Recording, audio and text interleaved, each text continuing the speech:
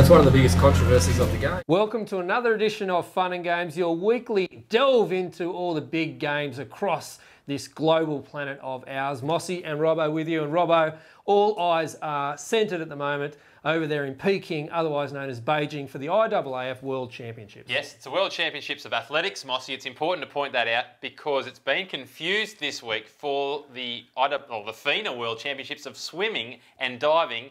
And let's take a look at what I'm talking about.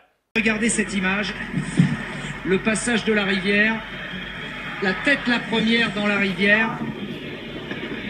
Ça arrive, heureusement, c'est... Well, Robbo, I tell you what, that reminds me, not a steeplechase, that reminds me of Aussie Madison Keeney over there in the FINA Diving Championships when she took on that miraculous dive that looked like this.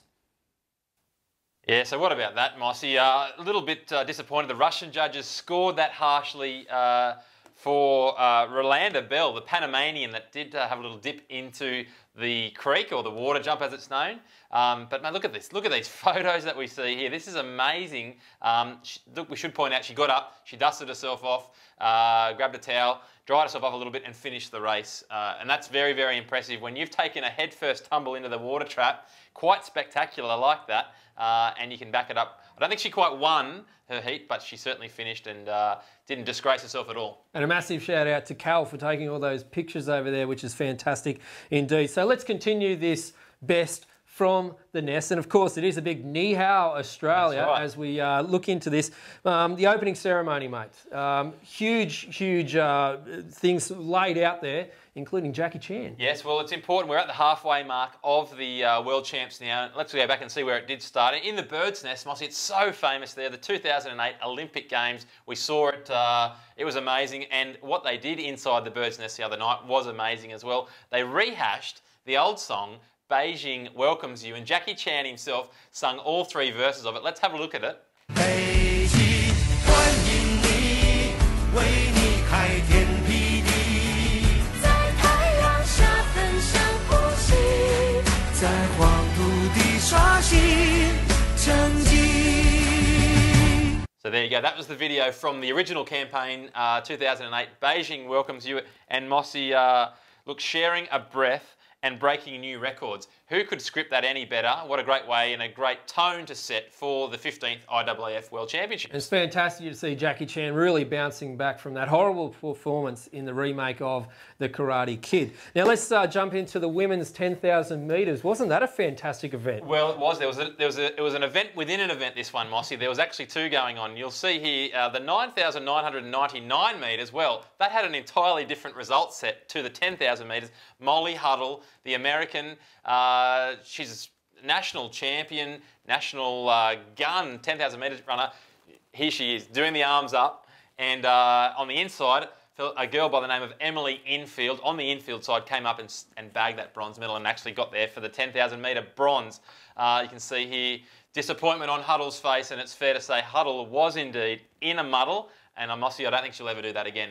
Now, one of the highlights for me across the sporting landscape is, I guess, the genetic superiority of the gingers out there, and in particular, athletics at these big championships. It's made for us because all the finals are at night. And we've seen so far the big jumpers. We've seen Greg Rutherford, the English champion. He's now got the Grand Slam, Robbo. He does. And we've also got Shawnee Barber, the young Canadian from Toronto, who's got himself a gold medal in the pole vault, taking on this rich tradition in pole vault from, of course, Australia's Steve Hooker. Look, gingers have been jumping well for many, many decades and centuries, Mossy, and it's just coming back to the fore. Quick one about Sean Barber. He calls Toronto his hometown. His dad, George, get this, used to get him on a sawn-off pole, and at 4 years old, he gave him his first pole, and they would leap the irrigation ditches of the family farm before they got a proper pit inside an airport hangar. How's that? The gingerness is really coming to the fore, like you said, and Greg Rutherford, you will not find a better looking ginger than him.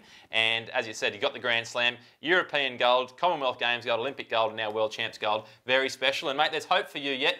You might consider taking up the jumps. He's never won the KB Games though, has he?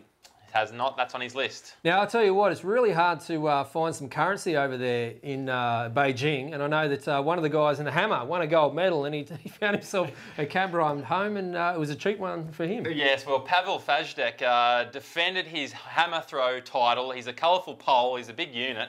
And, mate, as you do when you win the hammer gold medal at the World Champs, you go out on the piss and you get stark raving drunk.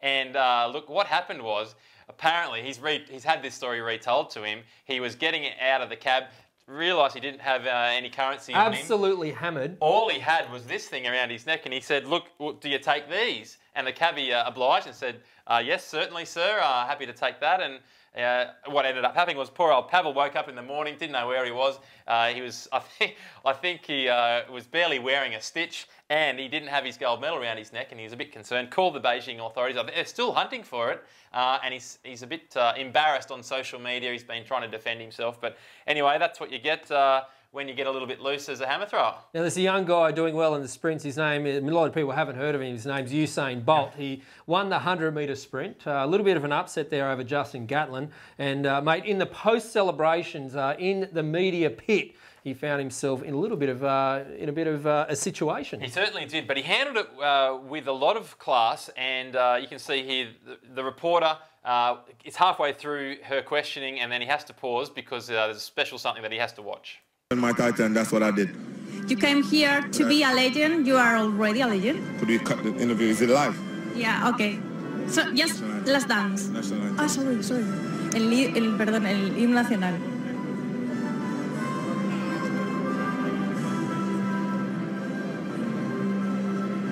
And what I love about that one, Robbo, is not the fact that Usain's such an impressed fan of Fun and Games TV, is the fact that the journalist there was actually being her own interpreter. Yes, no, that was excellent. And Usain actually sent us a tweet later on. He said, episode 3, boys, that's your best yet. Keep them coming.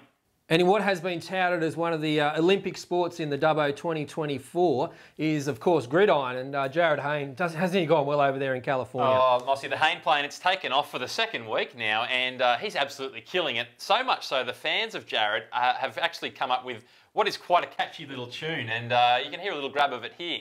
California. Jarryd Hayne. Now Hayne. Look at Jarryd Hayne running over people. Jarryd Hayne's up, a new 49er. Keep running past people. Jarryd Hayne's up, a new 49er. Gotta be happy for him. He's an Aussie who can play. That type of foot quickness. He's an Aussie called the Hayne plane. Really impressive. He's an Aussie, and the whole world's watching. Good day, mate. Watching him running. How about that catch? Watching him stiff arming. A stiff arming. Yeah. Now let me welcome. Pretty catchy, isn't it, Robbo? Certainly is, and I'm being told that the 49ers 38 jumper, if you follow what I'm talking about there, is going through the roof in terms of sales and popularity down under here in Rugby Town. Look, people are just lining up for their Jarryd Hayne shirts. It looks likely, definite, even that he will get a start now with the 49ers for the season. And look, can't wait for that first TD from the Hayne plane. Absolutely. Now, Kitty Chiller, she's been over there in Rio because there's been a test event over there in the sailing. Yes, she never likes to miss a test event, Kitty. She was dirty that she missed. When was the last test event she missed? Well, the triathlon. She was very upset. She missed the triathlon Aaron Royal qualifying. She was on the turfs, wasn't she? She had a big night on the Cadbury. Actually, she was testing the samples for the Cadbury, so she had a big night on the Cadburys. But she got over there for the sailing. Never misses the sailing test event, and here she is with boxing kangaroo or BK up above the arms. It was a great event over there, Mossy. They navigated through a fairly sizable amount of sewerage, but they're confident that will get cleaned up. Kitty got stuck in. She rolled up the sleeves. She got some of it out of the way so our sailors could have a clear passage. Well, she's a plumber, isn't she? Yeah. Well, by trade. Yeah.